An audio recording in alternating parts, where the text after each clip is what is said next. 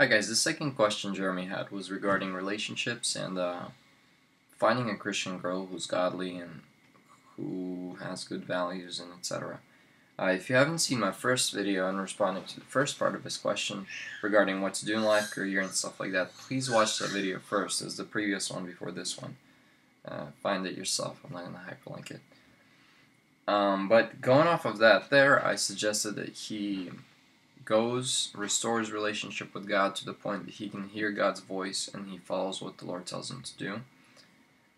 And and the second thing I prescribed or suggested is to pray for the Lord to connect him with real Christians who love Jesus and to start a fellowship together, or maybe join a fellowship that's already there in place, that are fully surrendered and are walking an abiding life, a spirit-led life, just like Jesus did.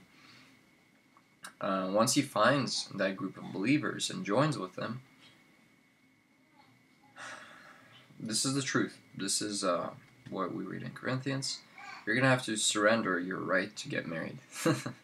That's the only way you're going to... That's the only way you leave it up to the Lord to decide for you. So when you come to the Lord and say, Lord, whatever it is you want me to do, it's complete abandonment. I will do it. And I will serve you until the day I die, even if that means I'll be single for the rest of my life. You need to surrender the right to be married, because we need to surrender all our rights to God. And you follow the Lord willingly, knowing that even if you're single for the rest of your life, that's fine with you. And the Lord will fill that gap that you feel with the need of accompaniment or a wife. And if you can't make that abandonment and surrender in that area, you tell him. You say, Lord, I really want to follow you in all things, but you see I have a strong desire to get married, so please take care of it. Please do whatever necessary. And usually this is what happens, and I've heard this from several people who wanted to surrender and follow God. So what God does is he allows for you to enter a relationship, for it to go wrong, and when you break up, you are so sick of relationships and everything that you say, Lord, I'm giving up now. I'm going to serve you for the rest of my life, and then give up my right to be married. I want to be single. And usually when you surrender the right, sometime later, in a year or two, the Lord sends you the one, because he sees your heart fully belongs to God, and that's what he wants. He doesn't want you wanting anything else more than him. When you do that, he takes care of everything else. Now, I can't promise you that he won't keep you single and that he will send you a wife. But we need to reach a point of full abandonment. And when we reach a point of full abandonment, and when we do what the Spirit calls us to do, and we can't pray for it. You can pray and say, Lord, this is my true desire. You don't need to ignore desires that are there, right? Let the Lord do his work with you. But that's the point we need to reach, is where we reach surrender in all areas of our life and let the Lord take care of it. And then the Lord, he looks at, there's a verse in the Bible, he looks to and from looking for a man whose heart belongs to him, and he favors them. It says, the Lord favors those who fear him and who wait for his loving kindness. You literally would be God's favorite. He would favor you over others if you fear him and if you wait for his loving kindness. That's a promise that we read in Psalms. And there's a lot more other promises that if you know, you can grasp them, and you can say, Lord, this is your promise. You stand by your word. I wait on your loving kindness, and I fear you, Lord.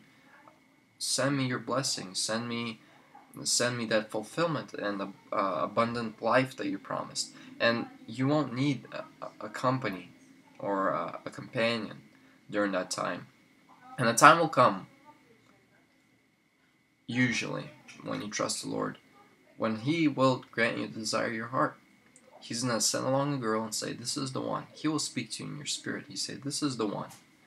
And he will lead you, and you get married, and you'll be blessed. And the Lord will provide, as long as you stay surrendered to him at all times. That's my recommendation. Regarding, you brought up your friends who are going out with unbelievers, right? I'm answering Jeremy's email. And you said that they have a pretty happy life. How does that work out? And why is it so unfair? Or how is it that they have happy lives? But the thing is, you don't know. They don't. They have miserable lives because they have quarrels. They're living for nothing. They don't have it's difficult to explain if you've never experienced it. If you've experienced this, I don't even need to explain it to you. If you haven't experienced this, it's very difficult to explain. I'm a married man. It's very easy from the outside to say you have the happiest family ever. But you don't know the inner workings of the family. You don't have the inner conflict that we have within the family, that when we get out, we smile and post pictures, smiling on our honeymoon, posting videos, and everybody's like, they're such a happy family. You have no idea the problems that are within their relationship that they don't tell anybody. Why? Because they got a reputation. They got a,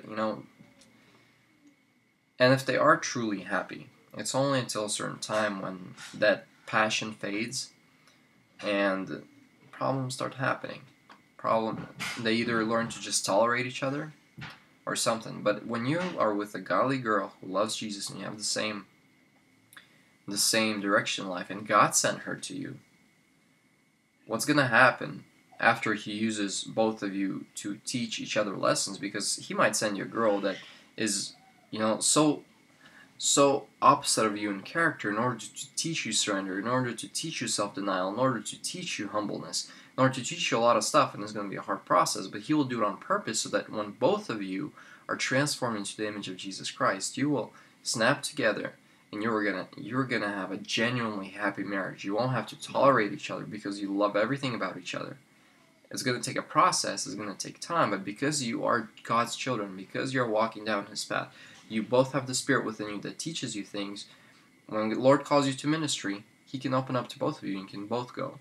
Right? You can trust your wife to give you godly counsel and help when something's happening. You could just be like, hey, what do you think about this? And she'll give you very wise advice.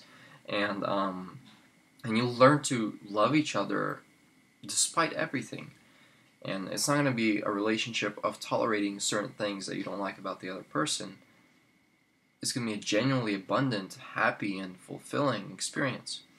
And if you would like to know what kind of wife to look for, if you do search, right, or when the right one comes along to do like a little test, if she is godly and if she is the one that the Lord wants you to marry, read Proverbs 31. Proverbs 31 is a perfect explanation of the type of wife or woman, a godly woman, that the Lord wants us to be with.